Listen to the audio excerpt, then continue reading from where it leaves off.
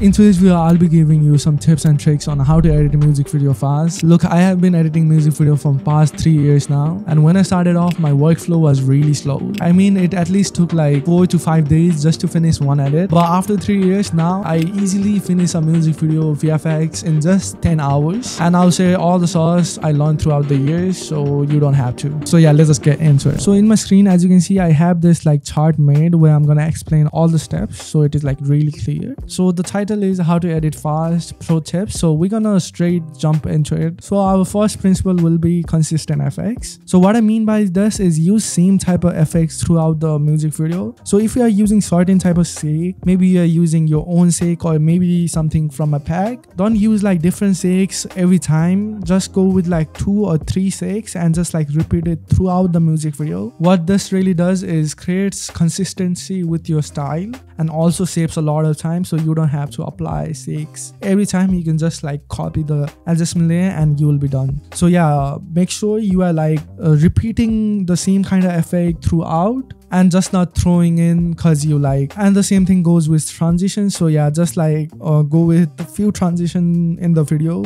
and repeat it throughout, and you can repeat it through all of your project. People don't really care and it will actually turn into your own style. So yeah, the first point is done. Make sure you really care of this, because while starting out, I used to like throw on bunch of shakes, bunch of like transition which are completely different from each other, and I wasn't like able to find my own style or my own taste. But after I done this, like I've been editing like 3x to 4x faster, and also gives my style a unique look. And now moving on, you can see the second point is only 3 to 5 FX throughout the whole video. So yeah, what I mean by this is if you go into any of my music video, let me just pull that up real quick, some of the music video I did. So in my browser, if I search up like fully buyer, because I worked on this video, fully buyer, I'm gonna show you the example live right here. I hate these ads, bro. I hate these ads. But anyways, you can see if we go into the effect part,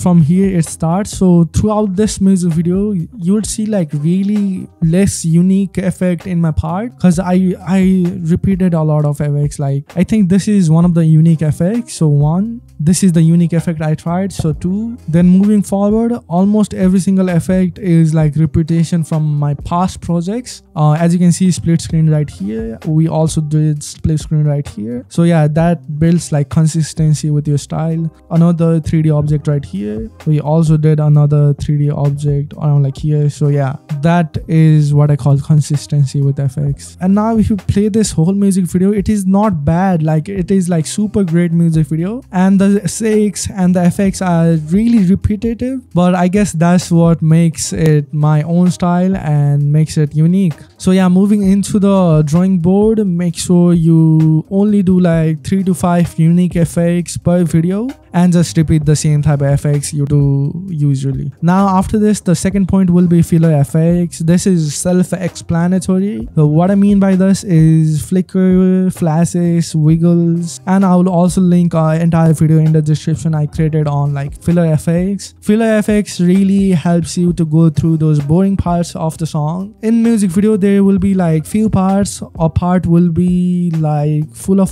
hooks and will be a verse one. What I like to do in verse is just like go with some filler effects like these, like flickers, wiggles, and even flashes. Even in the intro, you don't have to do much VFX to save time, and also in the outro, don't do much like FX if you are not getting paid much. Just use flicker, flashes, wiggles together to like add something to it. I'll link an entire video in the description about this. It is really important. So yeah, keep this in mind. Now let's just move on, and our third point will be presets. So yeah, as I said, presets saves a lot of time. You can make your own preset. The first point is that make your own preset on your own style. But if you are new to After Effects and don't know how to edit yet, what you can do is use a pack called Essential Effects and Transition. It comes with 80+ presets to add into your music video. That's what I used on this project as well, the Fully Buyer project. I used a lot of effects from that pack. As you can see, all of these shakes, all of these wiggles are from that pack itself. So yeah, I really like that pack. But if you can't afford it, just make your own presets and save it so you can use it whenever you like. Every single pro editor you see on Instagram has their own preset or uses packs like Essential FX to speed up their workflow. And for a long time I used to make my own like shakes and stuff every time I edit, and it really ruined my like workflow. So it took me like 4 to 3 days to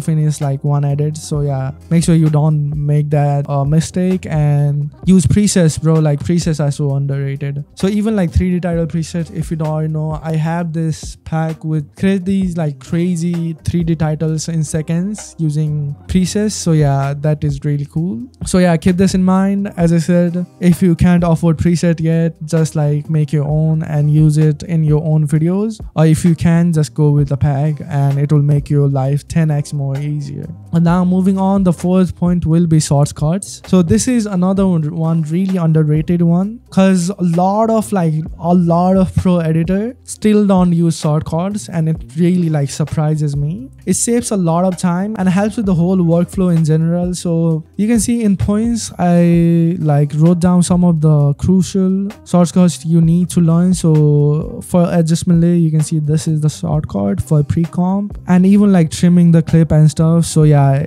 remember these or just like write it in your notes, and in the description I'm gonna link more of these shortcuts so you can like really go into there and see what's up. I'll link more. But yeah, let me just show you a real quick example on what I mean by shortcuts. Is like if I go into this project right here and try to create an adjustment layer by myself, what I got to do is right click, go to new and go to adjustment layer and add a new adjustment layer right here. But with the shortcuts, what you can do is just hit the shortcut, which is Alt-Ctrl+Y. So let me just do that. Option Ctrl+Y, and you can see it adds the adjustment layer real quick, and in here you can add your favorite preset and your favorite effect in here that easily. So yeah, shortcuts are really underrated. The other one was pre-comp one. So if I want to pre-comp all of these, I gotta select all of these and right click, go to pre-comp, hit OK. But with the shortcut of Shift Ctrl C, if I do Shift Ctrl C, you can see it brings this up and you can hit OK and it pre-comps it that easily. So yeah, shortcuts can be a lifesaver if you are not doing it already. Like I really highly recommend this one. And moving into our fifth point, stop rewatching your edits. I know this one is really hard. We as video editors, what we do is watch our edits like minimum 50 times before we actually send it off to our clients. Even in like timelines and stuff, you'll go into After Effects and stare at this effect that you made for hours. You can see I got a point right here which says add a solid above the clips that are done editing. So yeah, this is a really like a simple thing you can do is if you are like done with this part. So yeah, suppose you are editing this music video, as you can see all of these scenes, and I have done the whole edit since like 12 seconds, but I keep like re-watching the same effects and stuff. To avoid that, what I like to do is create a new solid right here, or use the shortcut as I said, Command Y to create a solid, and just like red will be a cool one, and then hit OK and just like trim it till the part you have done it. So you have like done editing, so you won't like go back and rewatch it. And one more thing you can do is ghost this layer and turn on the ghost, so you won't even see it on your timeline, but you can't actually like go back and rewatch the whole edit again and again. And this right here saves a lot of time. This is actually a habit, so if you like keep doing this, you don't even need a solid and you'll lose that habit of like rewatching the same effect. So yeah, at the beginning this race solid one can really help. So yeah, back into my freeform, that was the tip to like stop rewatching your own edits. Like this one saves hours, especially in the beginning. So yeah, make sure to try it out.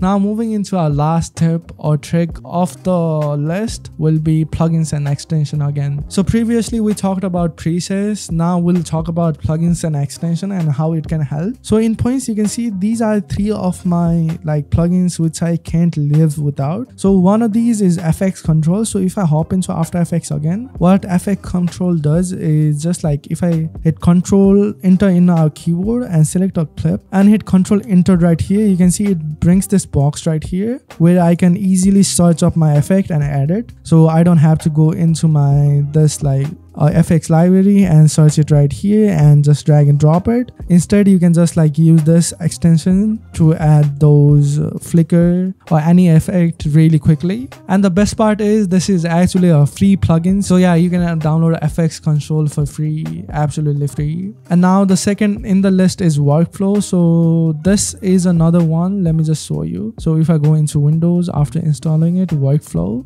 this is by Brian the Goat, and it adds these type of like adjustment layers and stuff, and just click and you can even like in and out points, like really useful. And one of the most useful feature is this comp one. So if you want to pre-comp, you can select all of these. You can use shortcut, but to save more time, you can just use this extension and hit comp right here, and it will pre-comp it for you without any hassle. It also allows you to create these type of text layers and stuff, solids. You can even change the color of the solid by holding Alt in there, and you can even add nulls, cameras, duplicate your clips and stuff. And yeah, this is a really handy tool. So if you want to download this, I'll link it in the description. It is actually a paid one, but it is really cheap. On top of that, you can use my code ASIM to get like 5% off. It is not sponsored by brand though. It is just like a affiliate link, so I'll get a cut if you like purchase from there. So yeah, you can go into the description and download this. But I'm completely being honest, this extension actually saves a lot of time. So yeah, I highly recommend this one. Now in the third, we have Flow. This is another extension which I'm not sponsored by. It is also premium, but really time saver. So what it basically does is if you add keyframes, it will add like smooth animation, so you don't have to go into graph. You can add all of these animations in seconds and even like make your own like graphs and stuff in here. This is one of the extensions I use on daily basis. This workflow and FX control are actually goated. So yeah, make sure you are like implementing all of these like tips and tricks to your edit to edit more faster. I saw if you can turn all of these like tips and tricks to habit, it will like speed up your workflow by 10x and even 20x, which is actually insane. So you can even make more money editing fast, editing more videos and making more money.